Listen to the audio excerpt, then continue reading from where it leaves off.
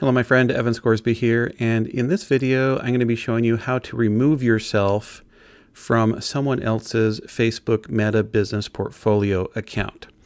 And it's actually really simple and easy, and I just discovered this after several months of trying to request the business owner to remove me from their account, which they have been non-responsive and they haven't been working with me.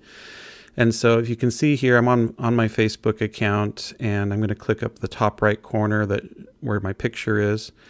And I have this different profile called Fast Fare Express. This is not my profile. It's somebody else's that I worked with over a year ago, where they gave me access to their account to be able to help manage their page and help them with some things, right? But if I come in here to the Meta Business Suite for this profile, and then I come down, well, I'm going to come here to the Fast Fare Express, and then I click this business settings icon so I can go to their business settings here. I've been trying to remove myself from this account for a while, and under people here, it shows my email address, and over here, I try to remove myself from the business portfolio, but it always says that I don't have access to take this action.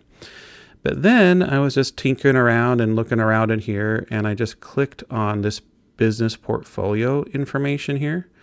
And I didn't know you actually could click on it, to be honest with you, but I clicked on it, and it provided all this other information about this account. And I scroll down here, and there's this little button here that says Leave Fast Fare Express. I'm like, huh. So let's click it, and do you want to remove yourself? Yes. And boom, just like that, you can remove yourself from someone else's business portfolio account. No idea. And I've been waiting for them to do this for months, and they haven't responded and haven't done it, and just found this. So if you are struggling with the same thing, you don't have to wait on somebody else. Just go into this as I showed you, and you can remove yourself from someone else's business portfolio.